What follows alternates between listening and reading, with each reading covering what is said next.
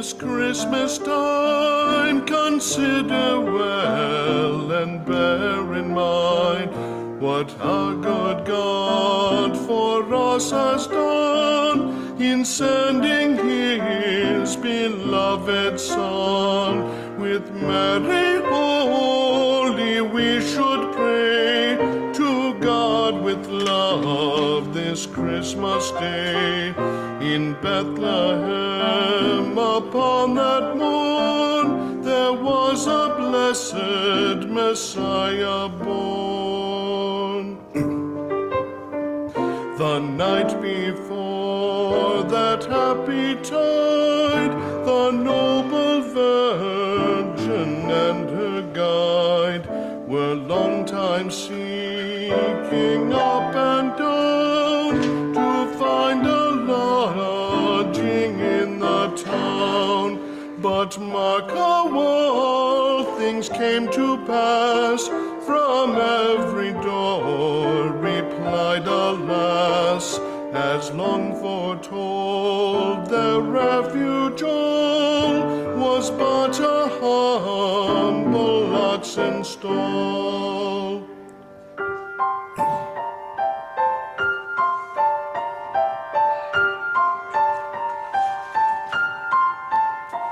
Near Bethlehem did shepherds keep their flocks of lambs, and feeding sheep, to whom God's angels did appear, which put the shepherds in great fear. Prepare and go, the angels said, to Bethlehem, be not afraid, for there you'll find this happy morn, a princely babe, sweet Jesus born.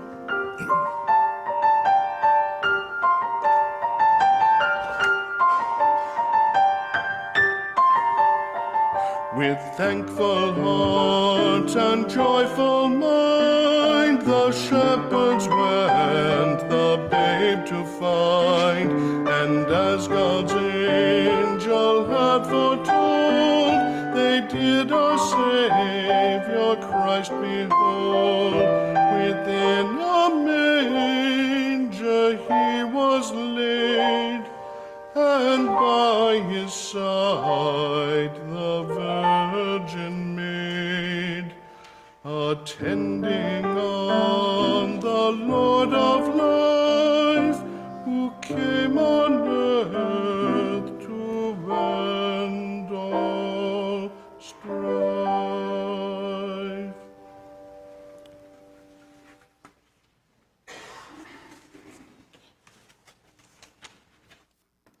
Well, Merry Christmas. Merry Christmas to all of you who are here, all of you listening on the radio or watching on Facebook Live. We hope that you are safe and warm and healthy wherever you are, and God bless us.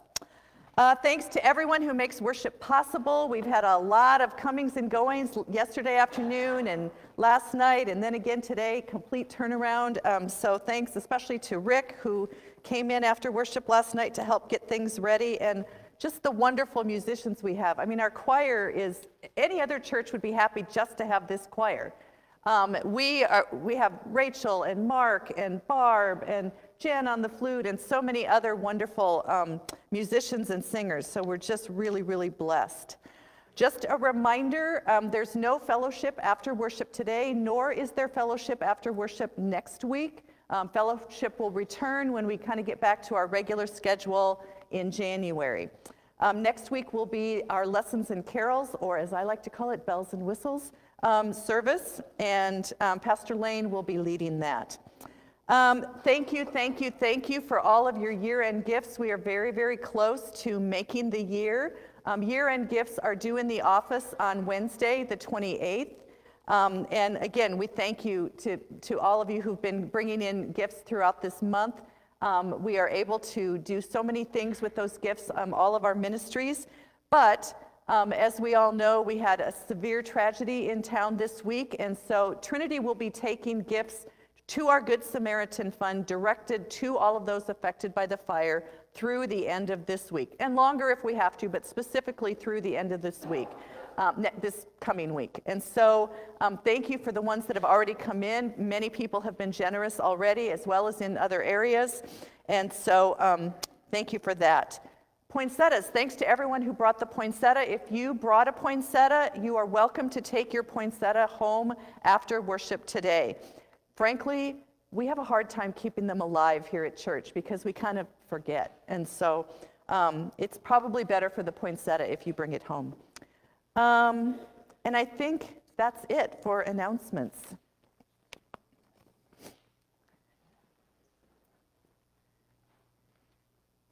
So let's all take a deep cleansing breath. Let's breathe in the Spirit of God. Breathe out all our cares. Worship begins with confession and forgiveness. Please stand as you are able.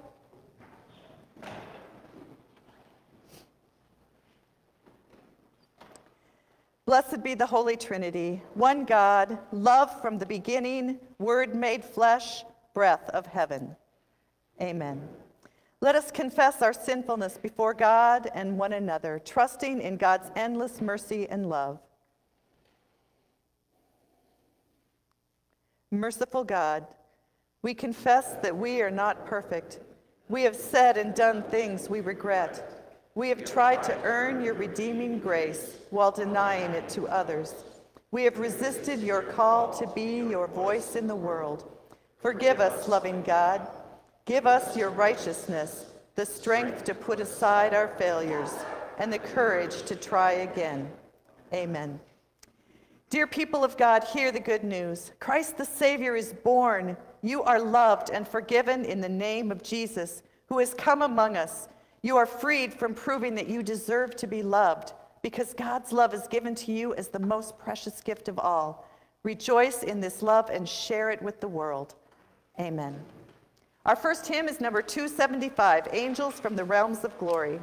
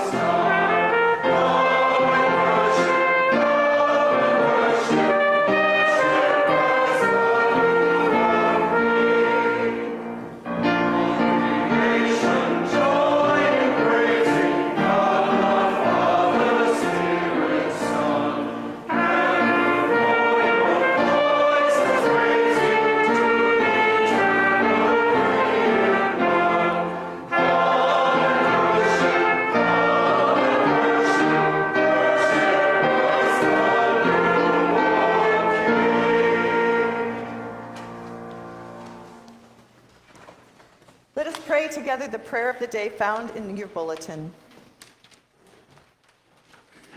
All-powerful and unseen God, the coming of your light into our world has brightened weary hearts with peace. Call us out of darkness and empower us to proclaim the birth of your Son, Jesus Christ, our Savior and Lord, who lives and reigns with you in the Holy Spirit, one God, now and forever. Amen. You may be seated.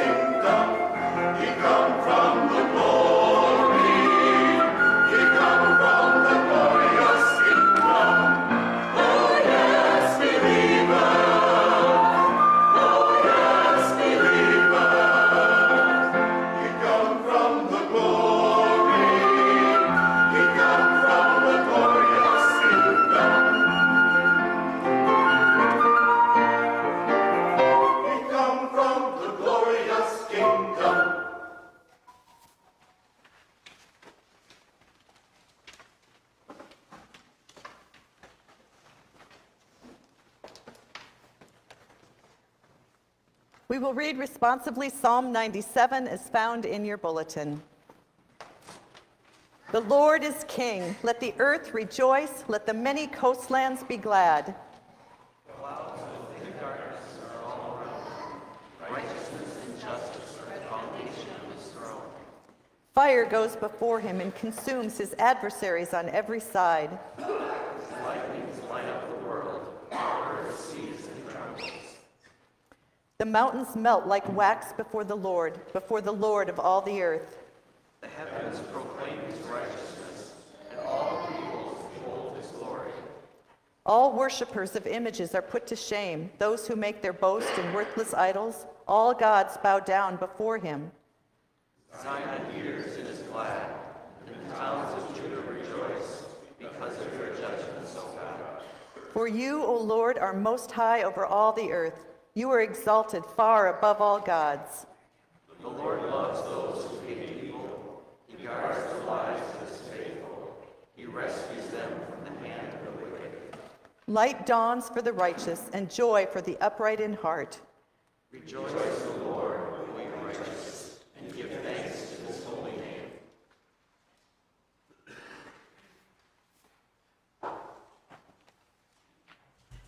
The Gospel of the Incarnation for Christmas Day comes from John 1, verses 1 through 14. In the beginning was the Word, and the Word was with God, and the Word was God. He was in the beginning with God. All things came into being through him, and without him not one thing came into being. What has come into being in him was life, and the life was the light of all people. The light shines in the darkness, and the darkness did not overtake it. There was a man sent from God whose name was John. He came as a witness to testify to the light so that all might believe through him. He himself was not the light, but he came to testify to the light. The true light, which enlightens everyone, was coming into the world. He was in the world, and the world came into being through him, yet the world did not know him. He came to what was his own, and his own people did not accept him. But to all who received him, who believed in his name, he gave power to become children of God, who were born not of blood or of the will or of the flesh or of the will of man, but of God.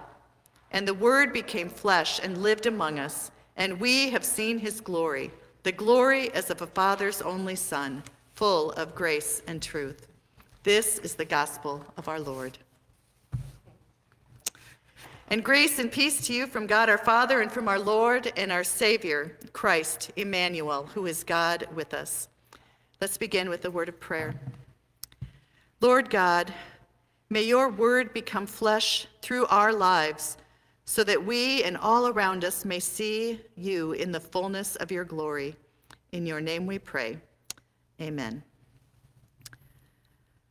For many years, as you guys know, I worked as a writer in advertising, and one of the first questions that we always asked when we were getting ready to do a big project, whenever our team was starting something, was, what's the story?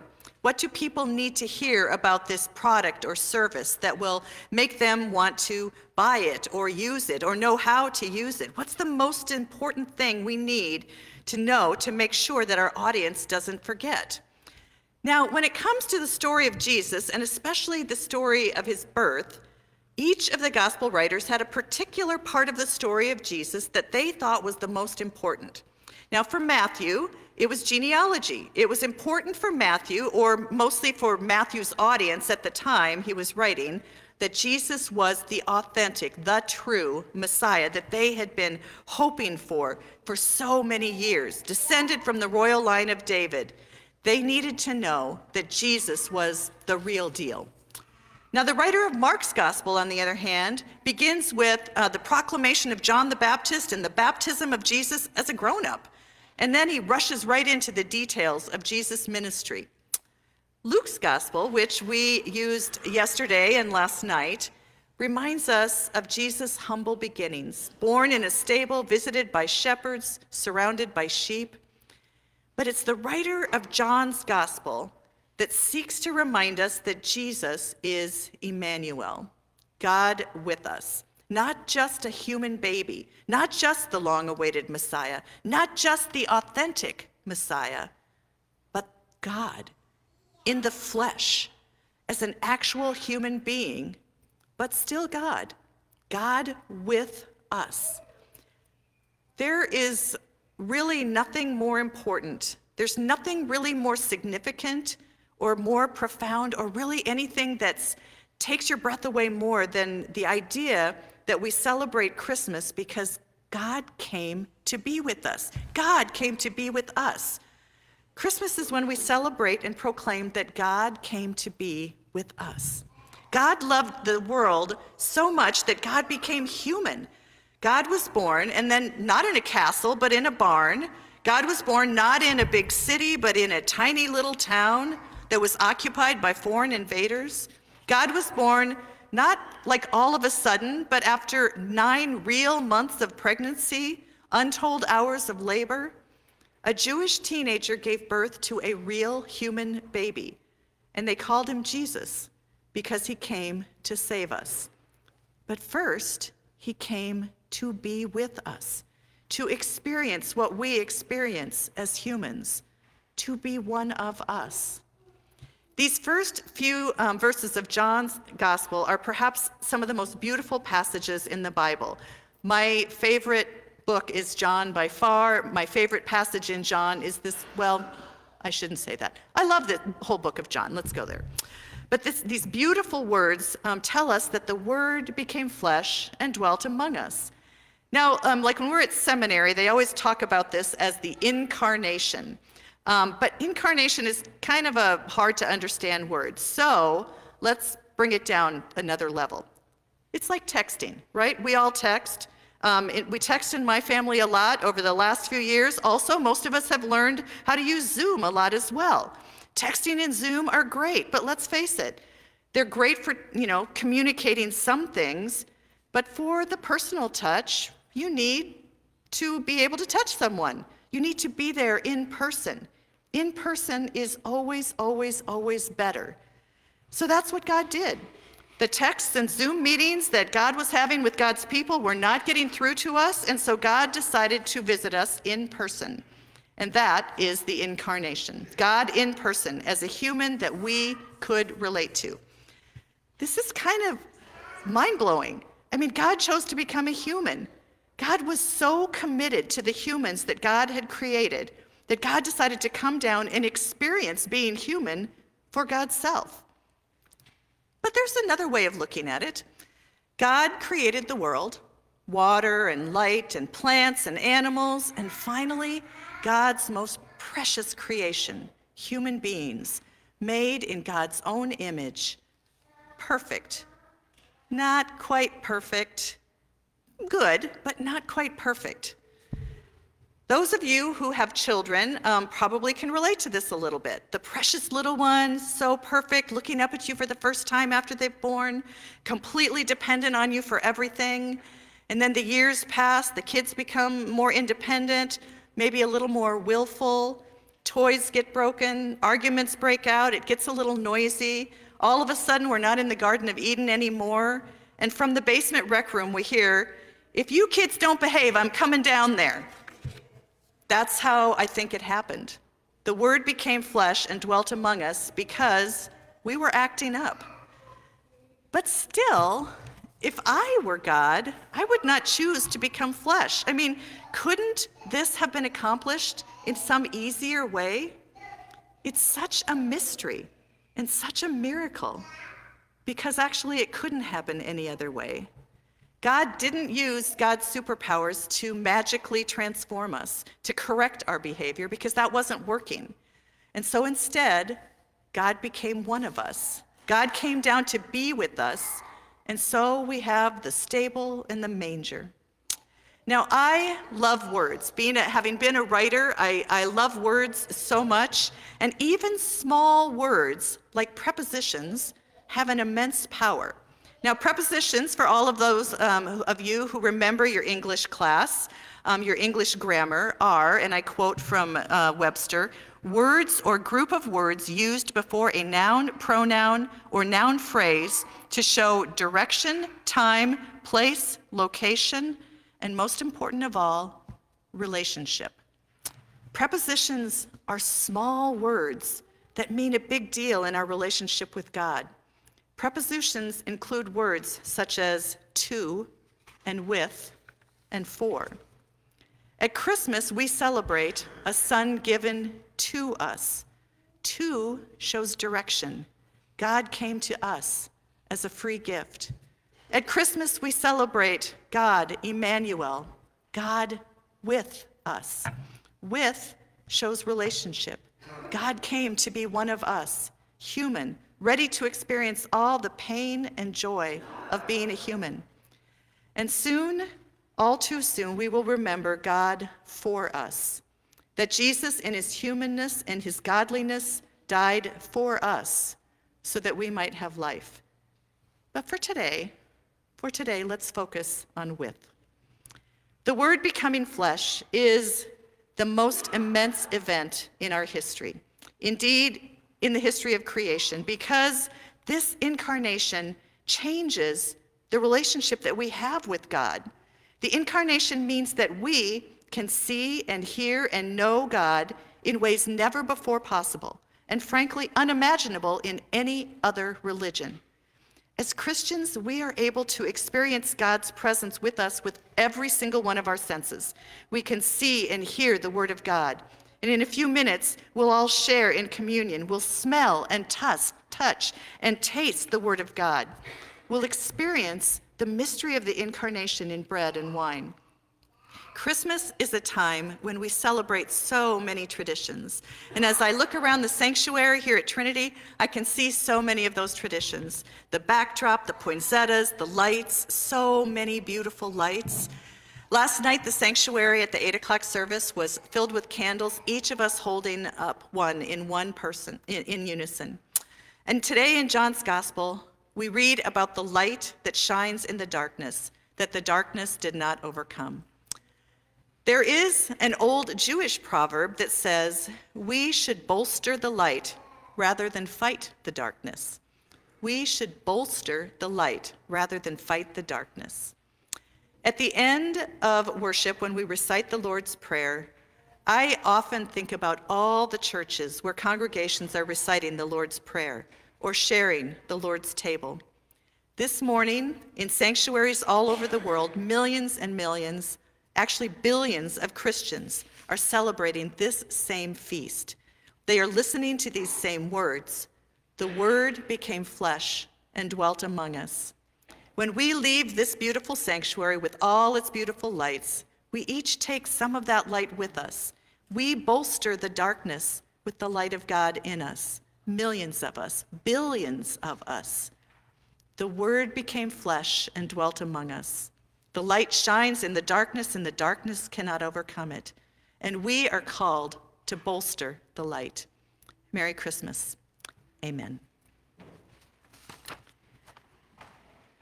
Our next hymn is number 295 of the Father's Love Begotten.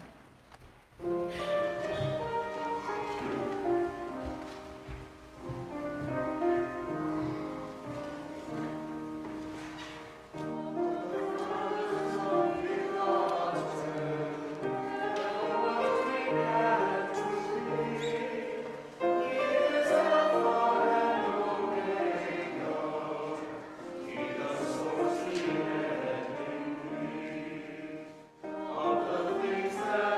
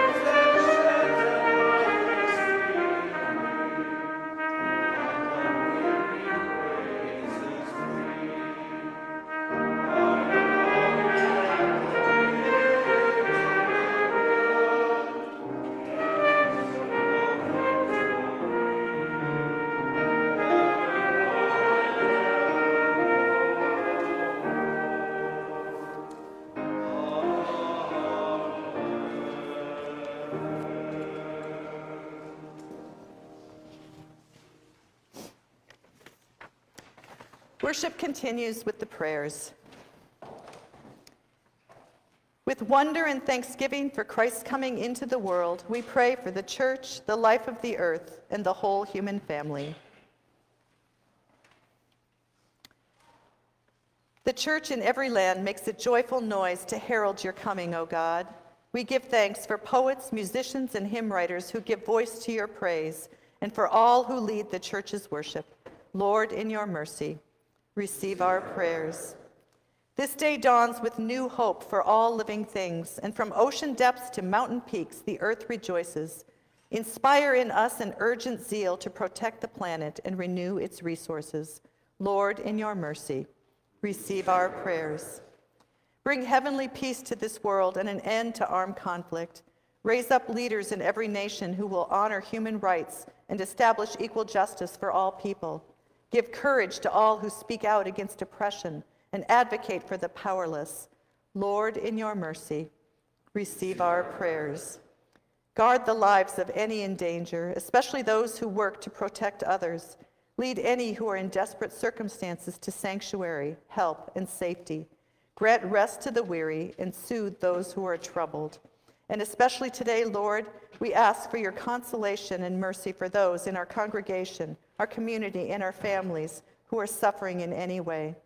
For Linda Newgard, Rebecca Marshall, Pastor Bob Stoskopf, Sharon Hansen, Janice Storley, Nadia Wold, Lois Steele, Lisa Aquat, Jerry Warden, Linda Tollefsrud, Grady Lundgren, Paul Morgan, Ron and Dawn Stone, Lori Hagen Jensen, Lucas A.J. Wisty, Mary Amundsen, Anna Bingham Yiris, Rachel Krensky, Sharon Onstead Johnson, Mavis Johnsrud, Sawyer Oaks, Jennifer Wedman, for all those affected by the fire this week, and for all those we now name in our hearts.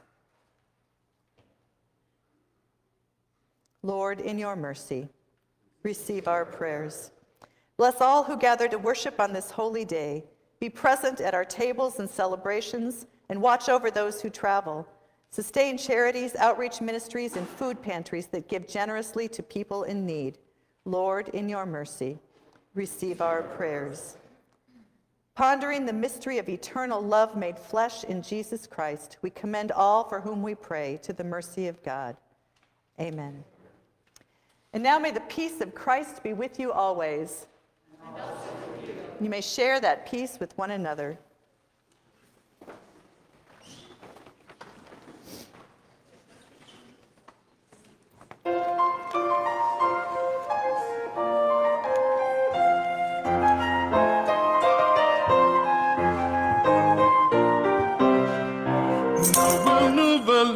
Sing with this new Noel. Thank we now our God and of his goodness tell.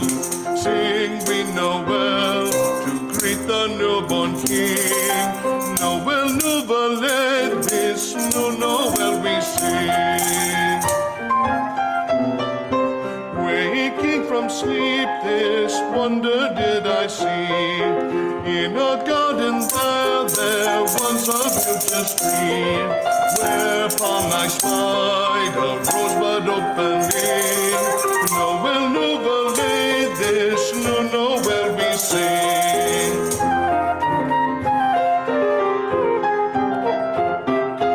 How my heart rejoiced to see that sight divine, for with praise of glory did the rosebud shine.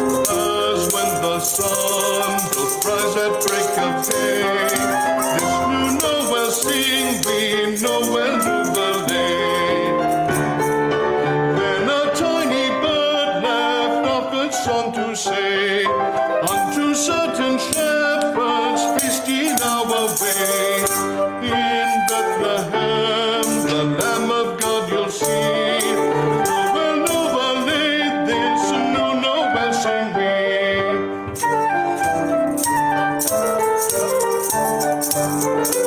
Noel, Noel, sing we this new Noel. Thank we now our God and of his goodness tell. Sing with Noel to greet the newborn King. Noel, Noel, this new Noel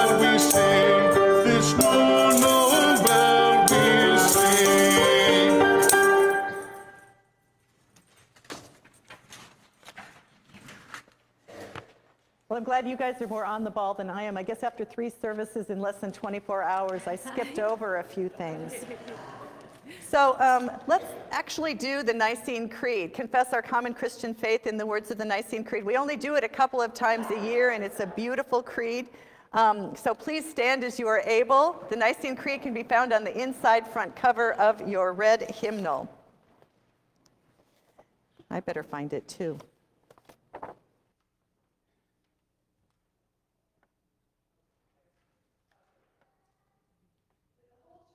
Confess our faith. We believe in one God, the Father, the Almighty, maker of heaven and earth, of all that is seen and unseen. We believe in one Lord Jesus Christ, the only Son of God, eternally begotten of the Father, God from God, light from light, true God from true God, begotten, not made, of one being with the Father. Through him all things were made. For us and for our salvation, he came down from heaven. By the power of the Holy Spirit, he became incarnate from the Virgin Mary and was made man. For our sake, he was crucified under Pontius Pilate. He suffered death and was buried. On the 3rd day, he rose again, in accordance with the Scriptures. He ascended into heaven and is seated at the right hand of the Father. He will come again in glory to judge the living and the dead, and his kingdom will have no end. We believe in the Holy Spirit, the Lord, the giver of life, who proceeds from the Father and the Son. With the Father and the Son, he is worshiped and glorified. He has spoken through the prophets. We believe in one holy Catholic and Apostolic Church. We acknowledge one baptism for the forgiveness of sins. We look for the resurrection of the dead and the life of the world to come. Amen.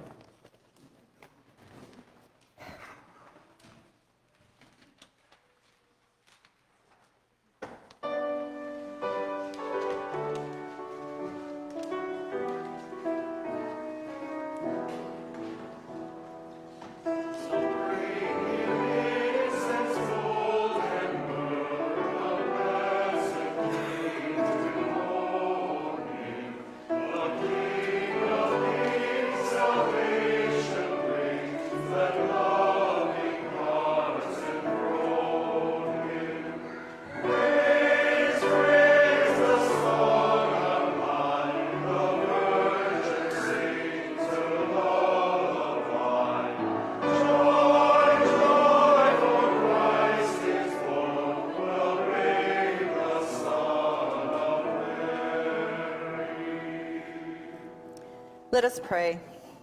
Generous God, you have given us life, this community, and these gifts of the earth that become the meal of your grace.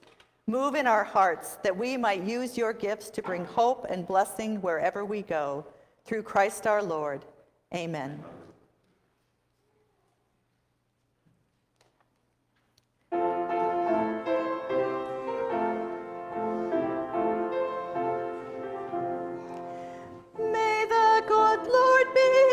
You lift your hearts to God in praise. May the Lord be with you, to the Lord our hearts raise. Lord,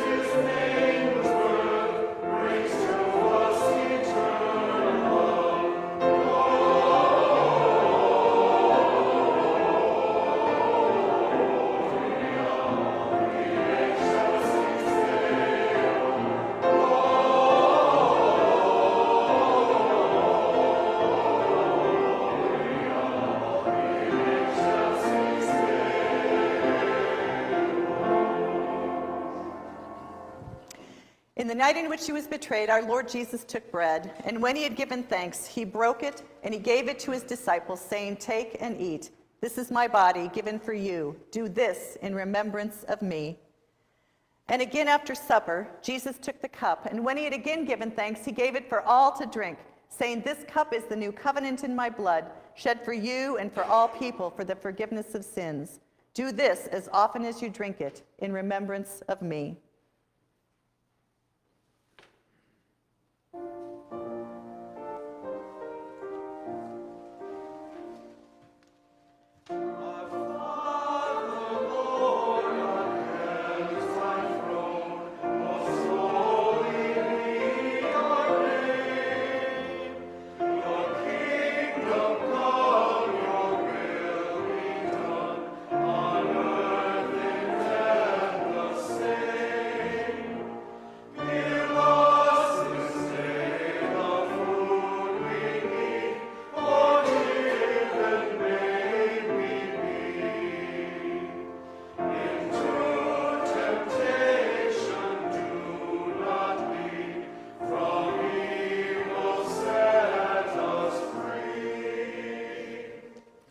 You may be seated. Love has come, God's love for all people. Come and eat, for Christ invites you. We are going to do communion. Everybody is welcome to come to communion. If you are not old enough or you don't feel to want to take communion today, you're welcome to come up for a blessing. We're going to go side by side. So we're going to start with the north side and have you guys come through, and then we'll go to the south side.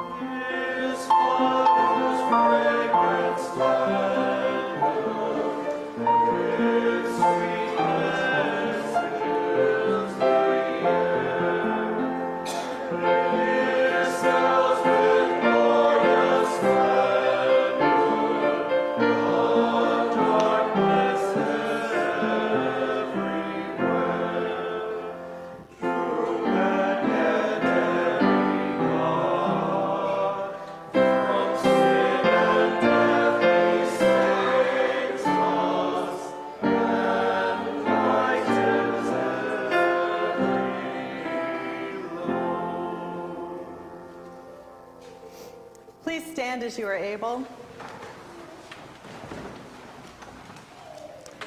Emmanuel, God is with us. You grace us with life and breath and give us bread for the journey.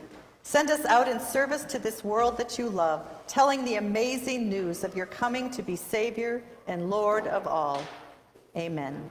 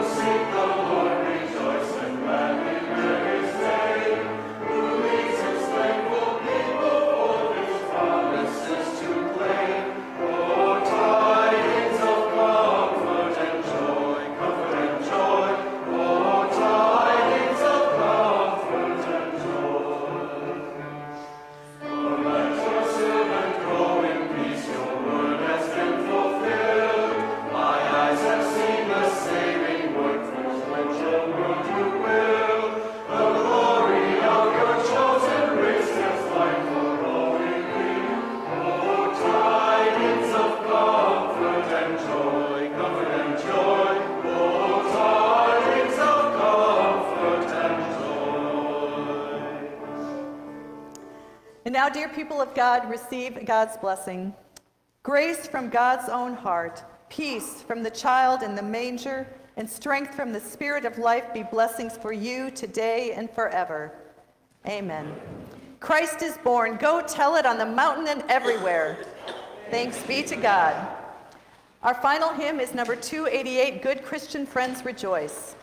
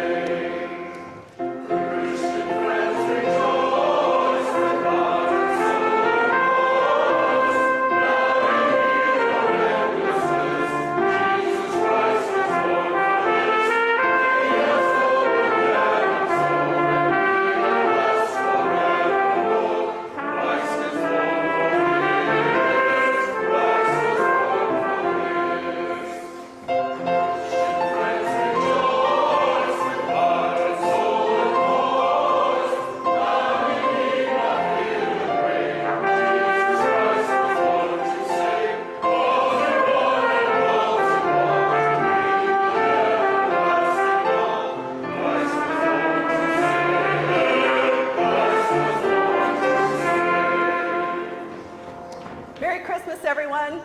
Merry Christmas.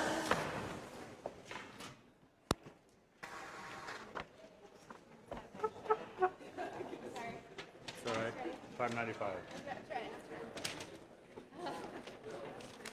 Just do it. Just do it.